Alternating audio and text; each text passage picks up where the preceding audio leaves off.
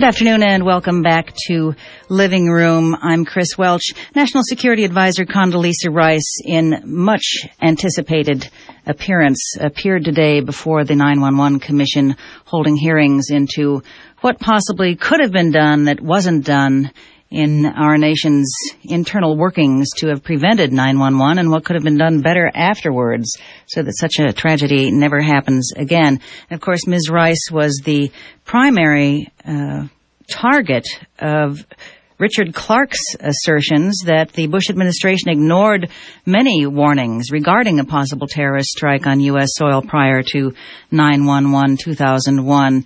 And Ms. Rice's own testimony in public, or own comments in public before today, have been very contradictory. First she said we didn't know anything about it, and then she said, of course, we were on top of it, we knew everything. So let's find out what the verdict is from our distinguished guests who have been watching this very, very carefully as to how Condi's testimony today jived with what Richard Clarke said last week and what Condi Rice herself has said in the past. On the telephone with us, we have Larry Bensky, Pacifica National Affairs correspondent, who, of course, anchored Pacifica's broadcast of the hearings live today. Good afternoon to you, Larry. Hi, Kris. Larry is on his cell phone on a train on the way to be picking up his daughter, so the sound quality is going to be iffy. On another line with us, we have Walter Field, who is the CEO and publisher of the North Star Network, which is a news magazine, it looks like to me, online. And he's written several pieces about the Bush administration in general and Condi Rice in particular. And his most recent one, March 25th, was titled, In Our View, Fried Rice. Good afternoon to you, Dr. Fields, Mr. Fields. Good afternoon. I'm very glad you could join us. We also have with us on the telephone Paula Shapiro, whose son, Eric, died in the second building, the second tower on 911, and she is a member of 911 Families for Peaceful Tomorrows. Good afternoon to you, Paula. Good afternoon. Very glad you could take some time with us. So let's start with you, Larry. What was your view of what happened today, how our headlines described it as aggressive questioning? What did you think the panel did with Condi, and how did she fare? Well, if that's aggressive questioning, I'm swimming the Potomac right now, and I'm not. I don't think it was a very aggressive or successful session, and I didn't expect a very aggressive or successful session. What this was, as we said beforehand and afterward, was basically a split-screen event, and the other screen was largely missing. The result of the policies that Condoleeza Rice, and for that matter Richard Clarke and others, have tried to implement for years has been visible to us in the last 48 hours, which is a catastrophe in Iraq. And the fact that they were trying to split hairs and parse verbs and be polite and footsie-footsie with Condoleeza Rice, who knew quite how to handle that, which is to basically filibuster the answers from questioners she didn't like, and then be all charming and responsive and give self-righteous speeches to the questioners she did like. I don't think got us anywhere. And I think that the tragedy of what's going on in Iraq right now, what was underlined to me when Condoleeza Rice was asked a puffball question about this, and said basically, well, we have to have patience as we rebuild countries around the world. Who the heck is we, and who asked us to do that? And what is our understanding of cultures and structures and traditions, and for that matter, religions and practices around the world, when we're bombing mosques in Iraq, and then sitting there on Capitol Hill trying to figure out whether or not these people were clueless about the bombings of 9/11. Yeah, they were tied up in a lot of bureaucratic nonsense. Basically, it was bureaucratic nonsense because they had a political agenda, which is to differentiate themselves from the Clinton people, who they thought were inadequate on various levels. And so they wouldn't pay attention to even the good things that the Clinton people did as far as trying to develop intelligence. And there they were. I think Condoleeza Rice today was basically predictably defensive and lecturing, and she added absolutely nothing to advancing the inquiry about what happened on September 11th. Well, bottom line, what do you think? How do you think she came out image-wise? Did she successfully retort to all of Richard Clarke's very damaging accusations to herself and the Bush administration? I think she took on Richard Clarke exactly once directly during the entire 3 hours. I don't. That was a subtext of what was going on. The Clark versus Condi. He said, she said. Much more important, of course, was what the Bush administration, how it was structuring itself to deal with one of the basic causes of governance, the reasons for governance, which is protecting its citizens. And on that score today, I think she wound up talking about a lot of obfuscating bureaucratic nonsense. Well, we have a problem here with agencies that don't talk to each other and people on different levels, and, you know, what we needed to do is restructure. Bottom line is she took a committee out of action, which had met regularly, however effectively is up for debate, during the Clinton administration, the so-called Principals Committee. And when Richard Clark wanted it to meet back in January of 2001, it actually didn't meet till September. And to say that it doesn't matter when the heads of all these agencies are in the room, nonsense. When the heads of all their agencies are in the room, they also have to claim responsibility and task for action. When you have fourth and fifth levels undersecretaries, which is what she was content to deal with, you get what you got, which is a bunch of excuses and CYA memos afterwards. Larry Bensky on a cell phone somewhere on his way to Philadelphia. On the other line with us from, where are you exactly, Walter Field? I am in northern New Jersey. All right. Walter Field, CEO and publisher of the NorthStarNetwork.com. I mentioned that one of the pieces in a recent online edition of the North Star News Media's North Star Network newsletter, in our view, fried rice. And you say that Mr. Clark's assertions, given where he has served in many administrations, he says when he names names, this country should listen. And you say that Condoleeza Rice is the individual whose hands are most stained by Mr. Clark's accusations. What did you think of Condi's appearance today?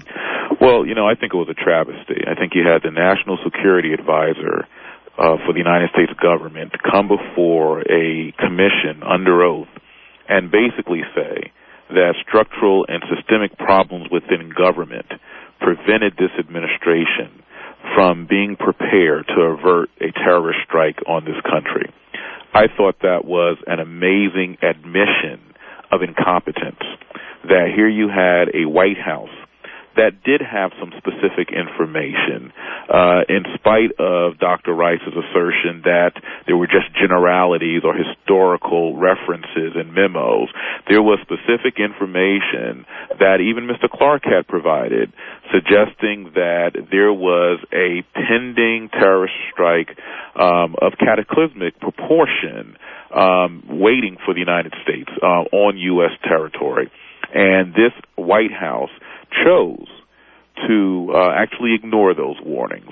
So for Ms. Rice to come before this commission today and to suggest that there was no direct information provided this administration of a possible strike of the magnitude of September 11, 2001, I think was pretty incredible. And the fact that I think most telling is the fact that she did not, except for the one occasion that was mentioned, take on Richard Clark's testimony. And to me, that shows a White House that understands that it was caught. She actually said more in television appearances in the last 3 weeks than she said before this commission this morning. Mm-hmm. And what she did say in front of in television appearances, were there contradictions, as there are earlier in her comments? In 2002, she said, we didn't know that there were any serious threats, and she and Mr. Bush both have been saying in public that, gosh, we had no idea they'd use planes. And now, of course, she's changing her tune. Well, they're trying to have it both ways. They're trying to say, yes, we fully were cognizant of the fact that terrorism was going to be an issue, but no, we didn't know about any pending terrorist attacks. You know, mind you, we had already had the first bombing of the World Trade Center. We had the attack on the USS Cole. How much more warning do you need? And you had an outgoing administration that is telling you Al-Qaeda should be a priority. I don't know how much more warning that they needed. I mean, we wrote a piece today that's up on our website that basically says, you know, according to Dr. Rice, they actually needed the date, you know, the time, the hour of the event before they were going to take action. Right, and which airline? That's right. You're listening to Walter Fields, the CEO and publisher of the North Star Network. And when you go online, go to the North Star Network, all one word, .com. for very interesting information. And what did you think? How did you think the panel treated her?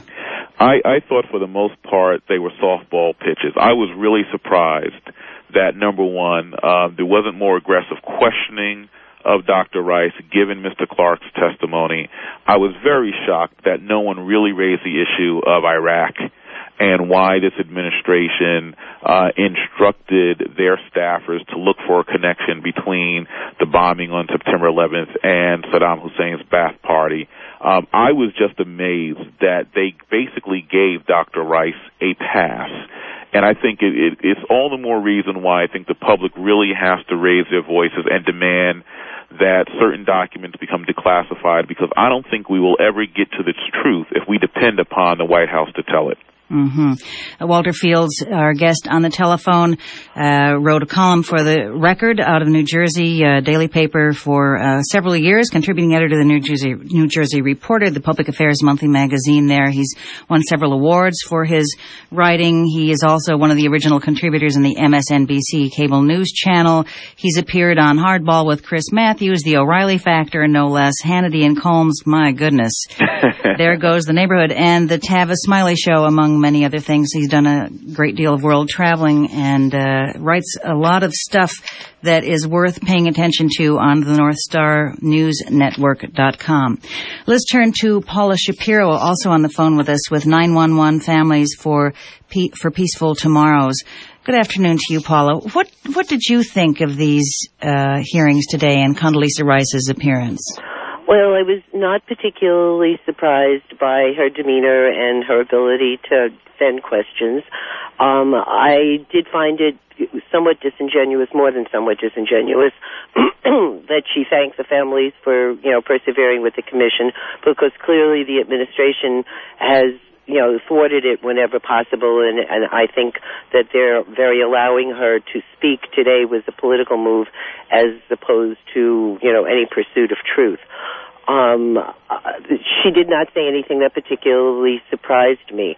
I too was somewhat questioned by the gentler nature of the questions that were being asked.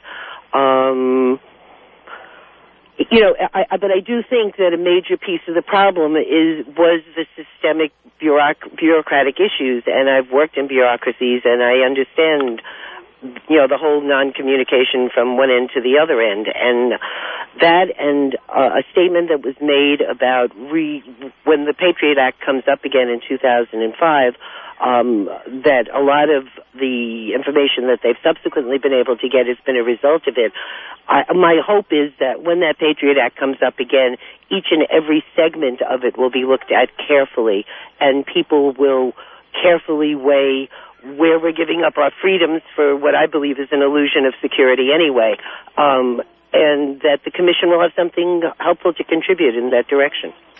Paula Shapiro's son, Eric, died in 9/11, and the families of the victims of 9/11 have, as you've hinted here, Paula, been very effective and very active in trying to get the truth about what happened and what didn't happen and what should have happened to prevent 9/11 from happening and to have make sure that it never happens again. And one of the consistent complaints has been that, there's never even been an apology. And Richard Clark, in a very moving moment in his appearance, opened his remarks by apologizing. And Condi Rice, as you just now hinted, did say something vaguely, I don't know what if you would call it apologetic, but is an apology one of the things that the families want? I can't speak for the families any more than, I can speak for any other group. It is not something that I wanted. Did I feel moved by Mr. Clark's statement? Absolutely. Did I feel it was genuine? Absolutely. Was I cognizant of the fact that he is the only person of any administration attached to this government who has had the common courtesy to say that? Absolutely. Would Condi Rice saying, gee, I'm sorry that, which I don't think she'd ever say, that, we messed it up and this happened, make me feel better? I don't think so, because the issues that I see with this administration and their total attachment to secrecy, precludes them being able to see the whole picture from the way I look at the world. I'm a social worker, so I sort of look at the world from a social worker way. Mm-hmm. It's not that, I would feel better if, Clinton and Bush and Cheney et al. Came up and said, gee, we're sorry it happened. No. I think had they been more forthcoming and cooperative with the commission, its formation and its work, that would have been of significance to me. Paula Shapiro, we're going to turn to Larry Bensky because I have a feeling we're going to have to say goodbye to him because his phone is going to cut out. Are you still there, Larry? Yes, I'm back. Okay, good. Well, let me just ask you, we're going to be returning to these hearings next week, and for folks who are interested, you can go to www.kpfa.org to get all of Condi Rice's testimony. It's archived there, as all of Pacifica, all of the programs that we have on the air are, www.kpfa.org. And you'll be back in the saddle next Tuesday and Wednesday when I guess Ashcroft is scheduled to appear. What do you think... What impact is these hearings and going to have on Bush's chances for re-election? That seems to be the bottom line to lots of folks. Yeah, well, it's very political in that sense, of course. Those who say, well, we shouldn't put politics into this are not looking at where the hearings are being held and when they're being held. I mean, they are on Capitol Hill, in the largest hearing room available on Capitol Hill. People are coming from all over the East Coast, especially the survivors' families. People are seeing them on television. Today's were nationally broadcast on the networks. It isn't just Pacifica that's broadcasting them right now, although probably next week it'll go back to being mostly us. But there is a very serious possibility of impact because as the public indicates less and less satisfaction with George W. Bush and his administration's ability to deal with issues of public safety and international relations, such as the disastrous slaughter basically now going on in Iraq, where they're bombing mosques in order to save people. And if you pair that up with today's obvious major text in my mind, which is, as your other guest has said, Condoleeza Rice getting up there and saying, well, basically we couldn't do our job, the one you elected us to, because we were too busy figuring out how to organize ourselves for 233 days. You got to be ready on day one to protect the people that you're sworn to protect. And they weren't ready on day 233. So I think it may have a significant impact, but only, of course, if the Democrats, Kerry, are able to play this properly.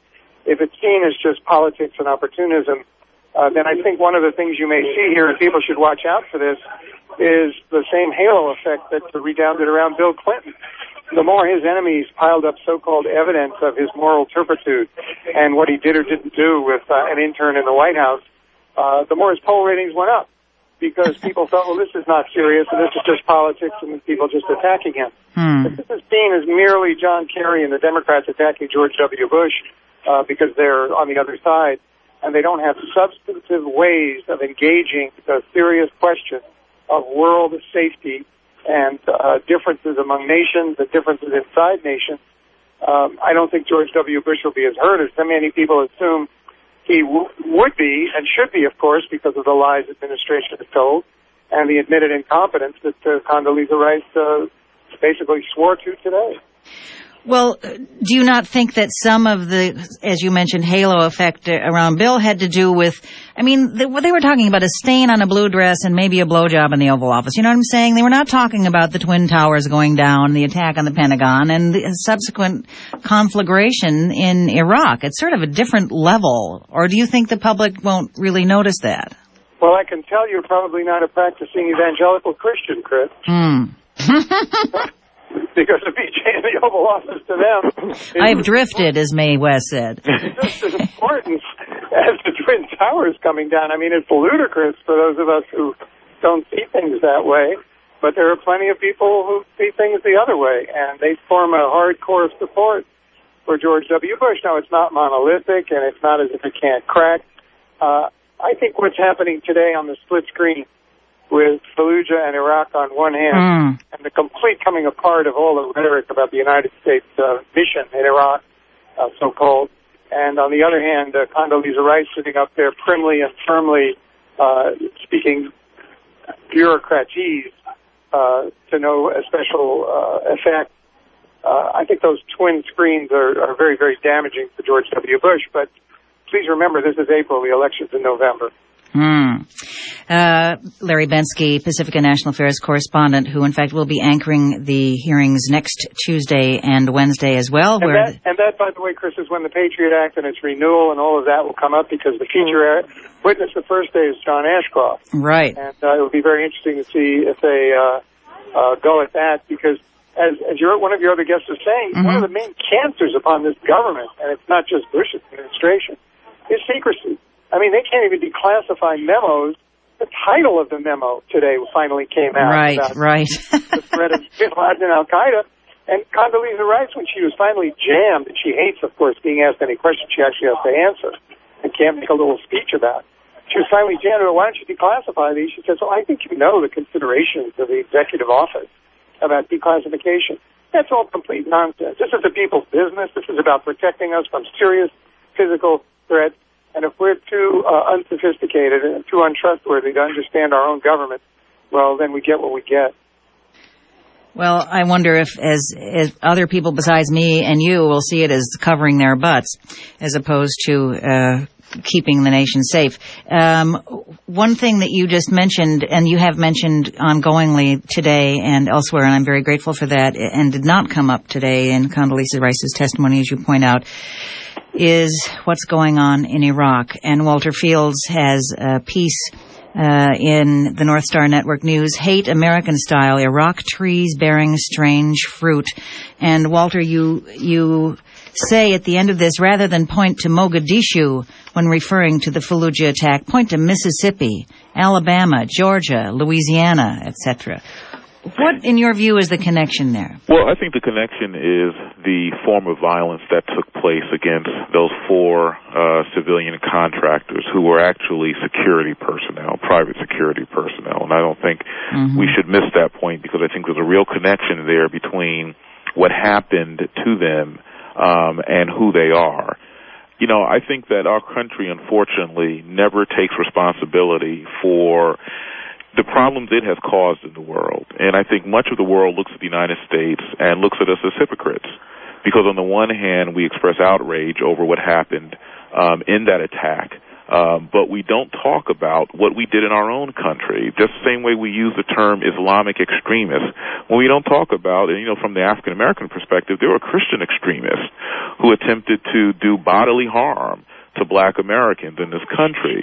So I think, part of my issue with the Bush administration and has been with a number of administrations is that we need to own up to our own mess, to our own skeletons in our closet before we begin to try to police the world.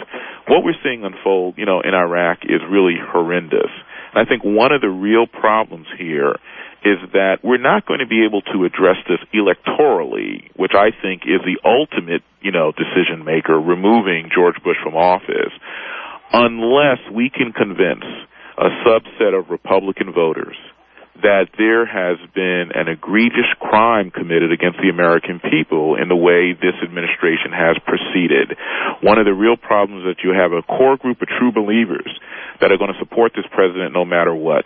I'm hopeful that those of us who see the light will be able to convince Republicans who will continue to support this president that just like what transpired during the Nixon years, there comes a time when you have to devoid yourself of party affiliation and party loyalty and stand up as a citizen and say wrong is wrong and hold your government accountable, to allow them to continue to hide behind documents, to allow them to continue to classify documents, I think, is a betrayal of the American public. And until all of us begin to pressure many Republican legislators on Capitol Hill, I don't think we're going to see a change, and this will all go for naught, and this president will be reelected.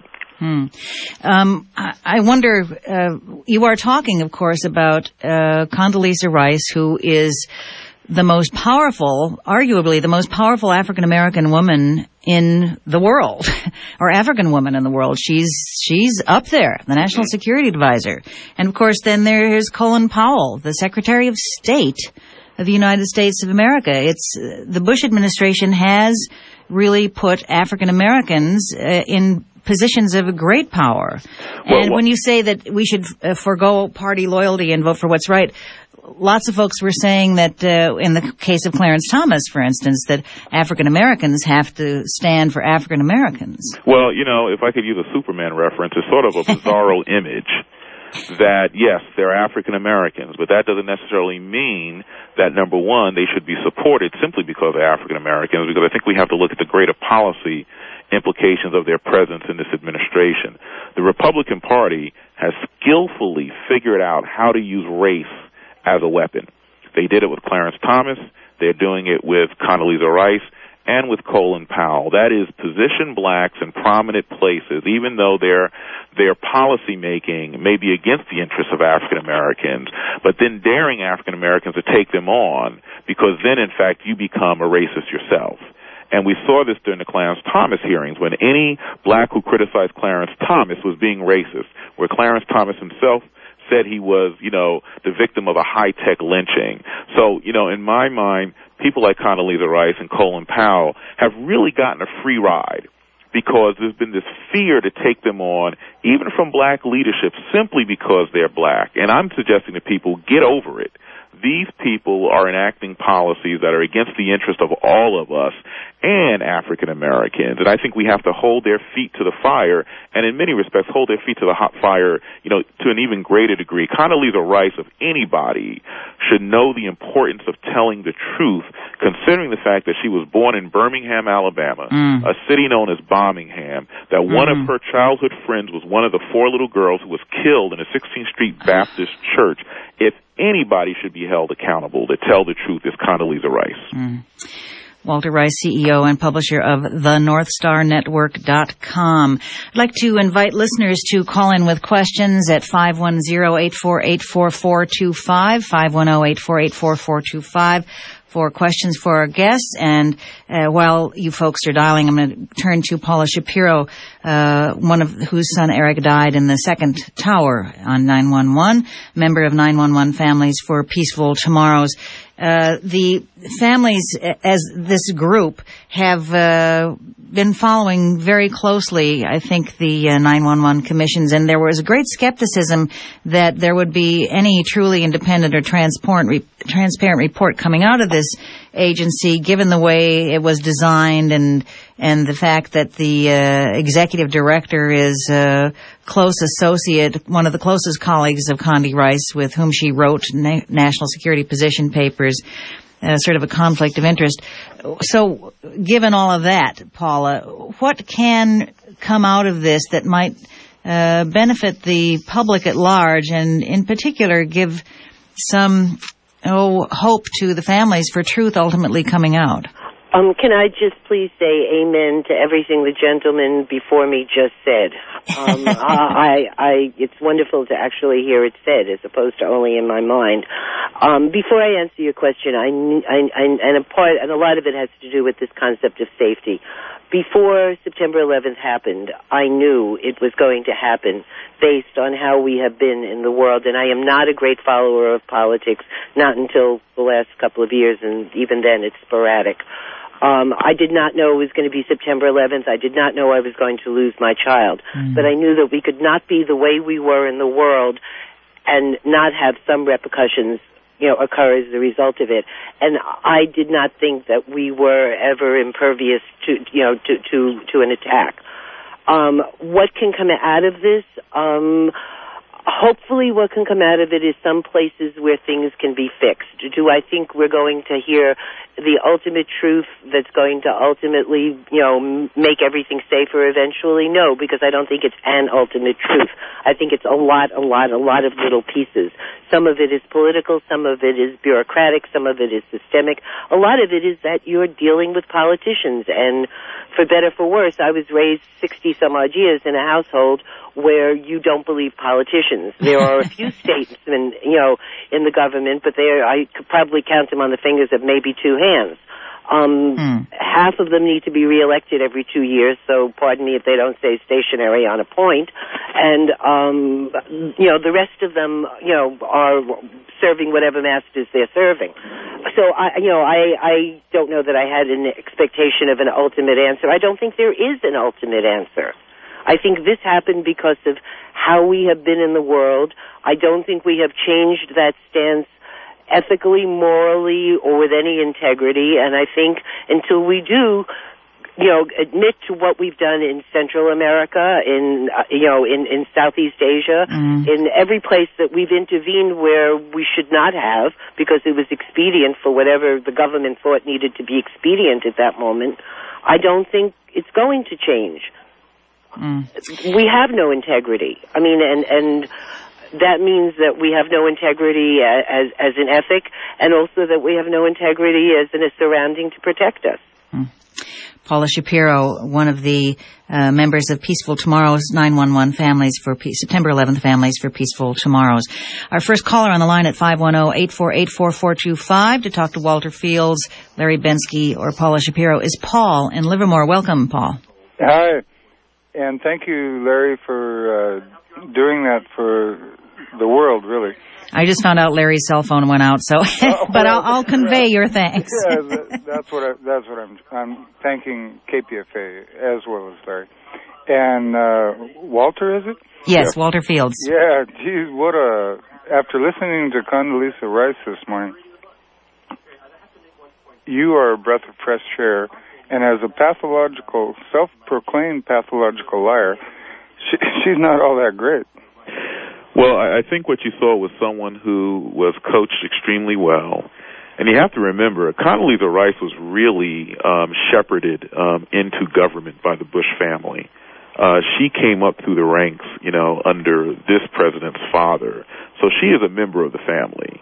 And I think the problem that we see is that we have someone who has been positioned and someone who has admitted that she had no knowledge of the Middle East. She had no knowledge of this region. I mean, she was an expert on the Soviet Union, and she came into the White House with that Cold War perspective. This was an administration that was not prepared at all to deal with this issue of global terrorism. And while they only had 233 days, I think Larry was absolutely right. Everyone knows that when you win an election and you enter the White House, you have to be prepared on day one for action.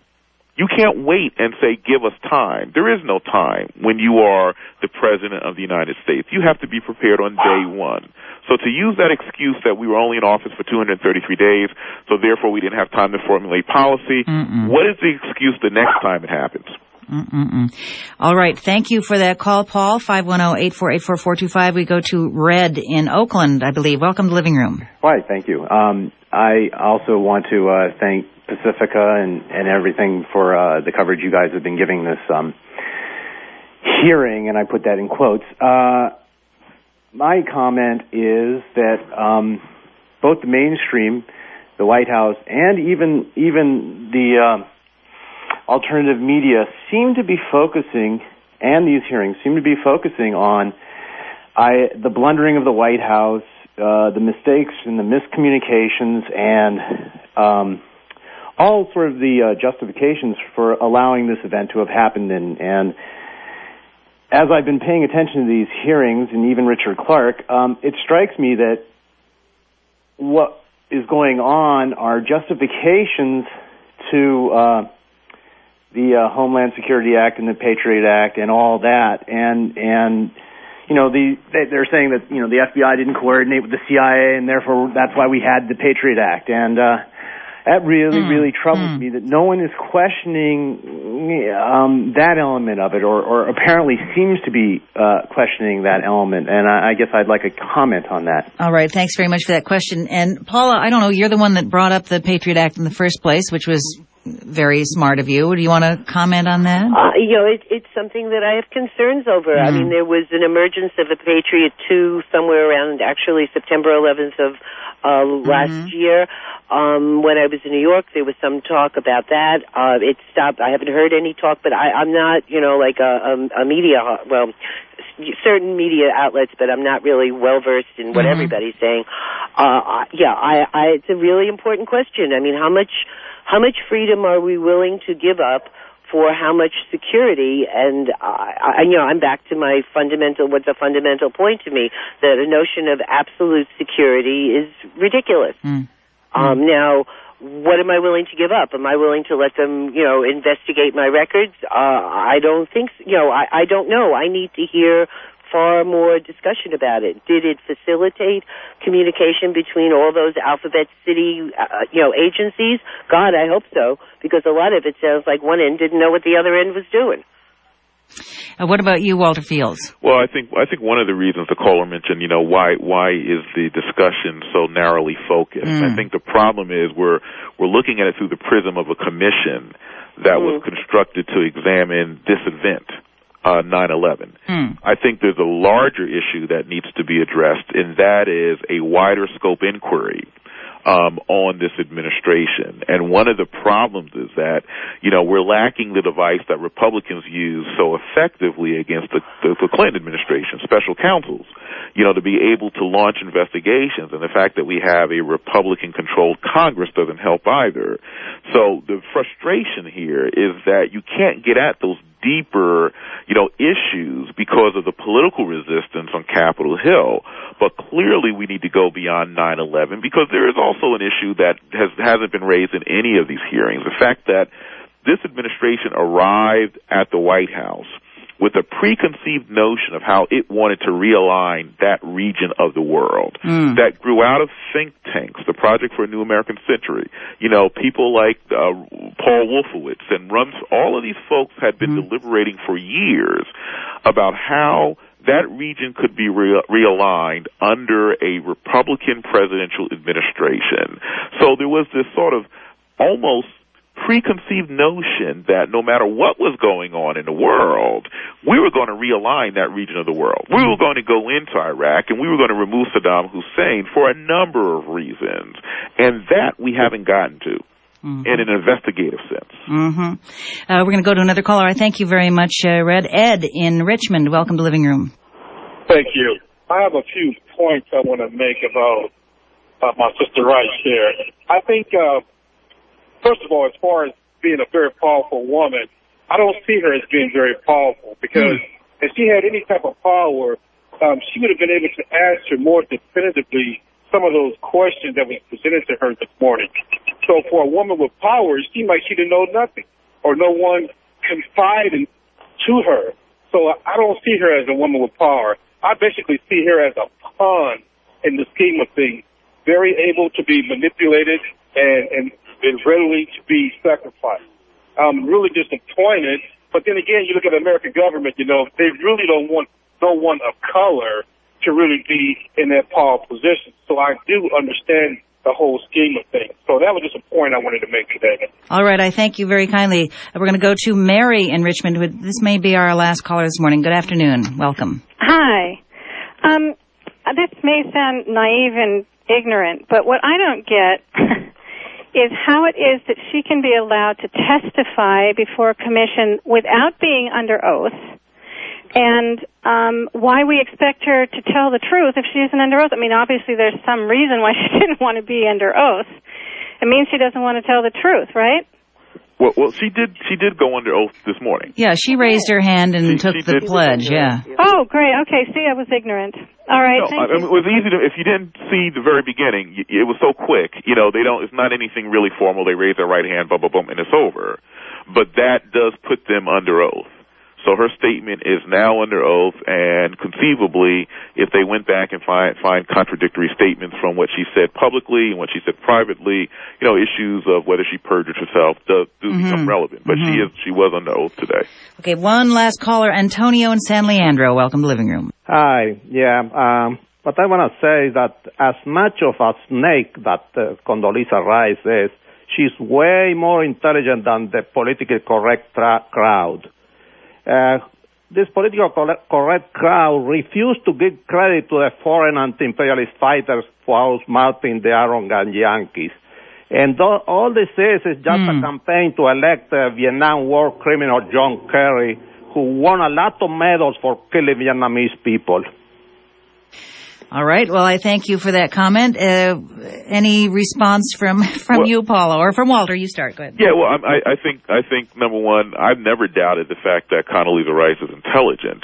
Right. The question becomes, where do you stand ethically and morally? We have a lot of very intelligent people who are very unethical. So that's my position regarding Dr. Rice. Number two, regarding Senator Kerry, he is going to have to stand on his own to get elected. And he's going to have to convince the American public that he is prepared to deal with this issue in a much more, consistent and efficient manner, and a much more, I think, comprehensive manner than the current administration. So, I personally am not defending John Kerry or publicly supporting John Kerry.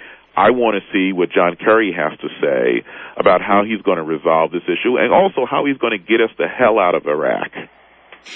Amen. Walter Fields, the CEO and publisher of the North Star Network. You can go to www.thenorthstarnetwork.com to read his work, his writing. And I thank you, sir, so very much for joining us today, and I hope this won't be the last time. Well, I thank you very much, and I really do. We extend our sympathies to all the families who have been affected because we can't forget them. It was a tragic event, and hopefully none of us will ever see anything like this again in our lifetime.